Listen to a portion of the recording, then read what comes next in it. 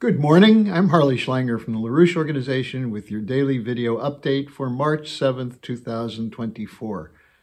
I want to begin with a filing made by the South African government before the International Court of Justice, which builds upon its previous filings, which led to rulings in January and then again in February, that the government of Israel must follow certain provisional measures ordered by the court. The new filing asks for additional provisional measures to stop widespread starvation, which is now going on in Gaza as a result of the blockade of food by the Israeli government. The motion says that South Africa states, quote, "It is compelled to return to the court in light of new facts and changes in the situation in Gaza, particularly the situation of widespread starvation, brought about by the continuing egregious breaches of the Convention on the Prevention and Punishment of the Crime of Genocide by the State of Israel, and its ongoing manifest violations of the provisional measures indicated by this court on January 26, 2024. It calls on the court to act, quote, in order to urgently ensure the safety and security of 2.3 million Palestinians in Gaza, including over 1 million children." Now, this is significant in that the South Africans are continuing to speak on behalf of the conscience of the world. Now, this filing comes in the wake of the so-called Flower Massacre, where more than 100 Palestinians were killed as they lined up to receive flour from a convoy of trucks and were fired upon by the Israel Defense Forces. Now, Israel's lies about the Flower Massacre have been debunked, even by mainstream media networks, including Christian Amanpour of CNN, who confronted Mark Regev, the advisor and spokesman for Netanyahu, and a former ambassador to the United Kingdom.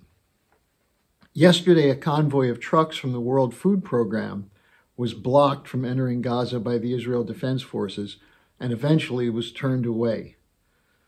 Now, this motion from South Africa follows comments by Brazil's President Lula, which we've covered, who compared Netanyahu's policy against Gaza to genocide committed by Hitler against the Jews during World War II. Now, in this volatile crisis of civilization, which is facing two horrific wars, that of the NATO proxy war against Russia in Ukraine and the Israelis in Gaza, more voices must be raised. And we're beginning to see that happen, including voices that are reflecting the initiatives of the Schiller Institute's Helga Zepp-LaRouche. Let me give you a couple of examples.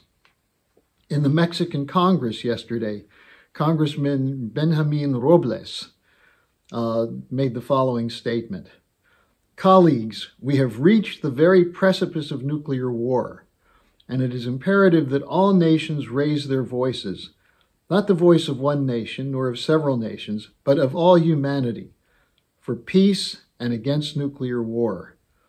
He continued, quote, "Let all the citizens of the world also unite in pursuit of a new international security and development architecture that guarantees the right to welfare and economic development of the people of the planet.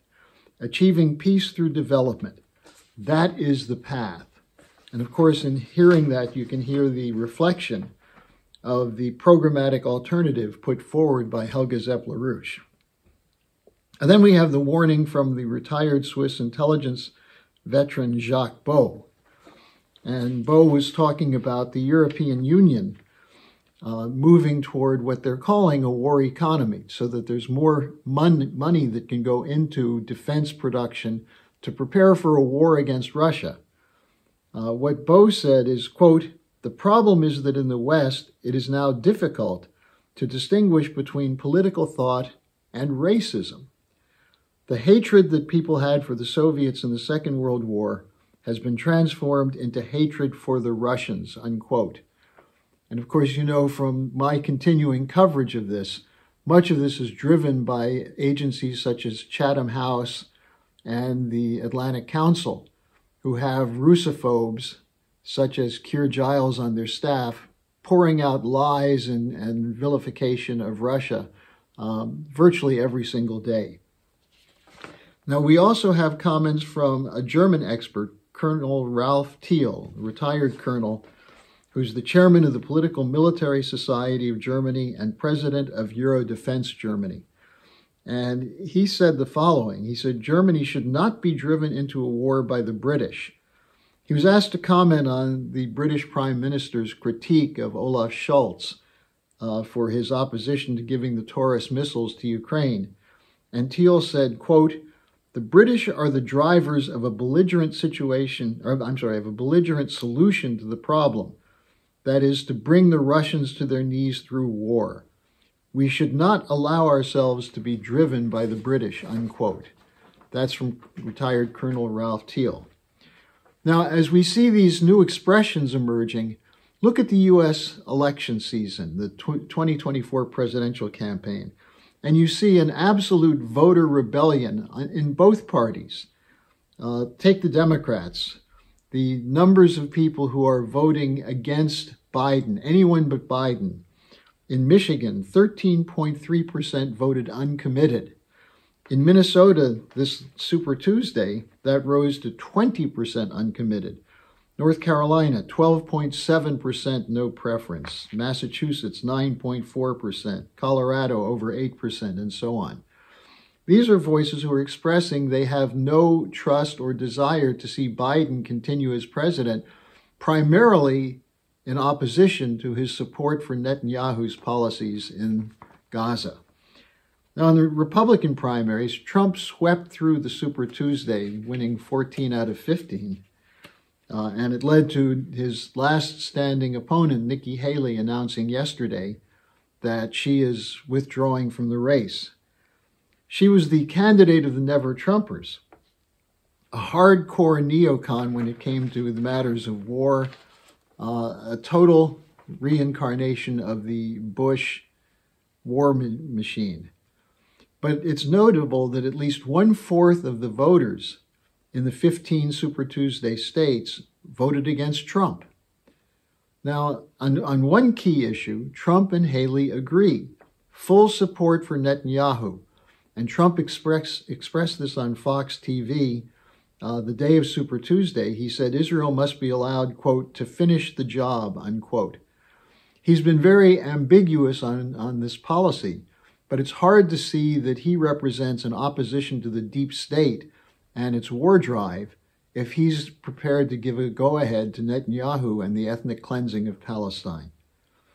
Now, this is not a time for ambiguity, but there must be sharp rejection of the unipolar order, and the United States and Western Europe must drop the policy of geopolitics, of constant confrontation, and instead look for cooperation, especially with the nations of the Global South, the former colonial nations, who are rallying around the Chinese and the Russians through the BRICS.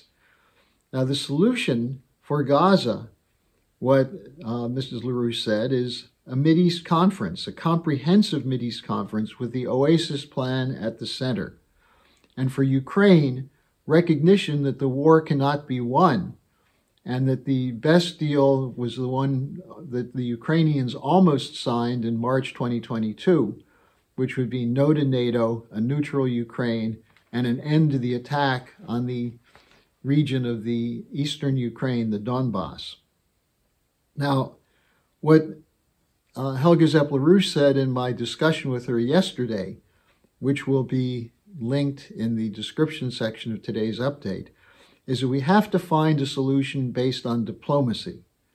And for that, Western nations and their leaders have to be shaken out of the unreality that somehow there's a military solution. And the population must get them to see that the continued direction is toward nuclear war, as some of the people I quoted earlier have indicated. So we can't let the 2024 election in the United States be an unwanted sequel. So the question posed by Helga Zepp-LaRouche is actually the one that all of us have to answer. She asked, are we an intelligent species or not? And that will be decided by your response to this question of war or development. And I remind you, tomorrow will be Friday. I'll take your questions and comments, and I will have a link both to the discussion with Helga Zepp-LaRouche yesterday and the video that the LaRouche Organization did on the Oasis Plan. So let me hear from you, and let the world hear from you as well.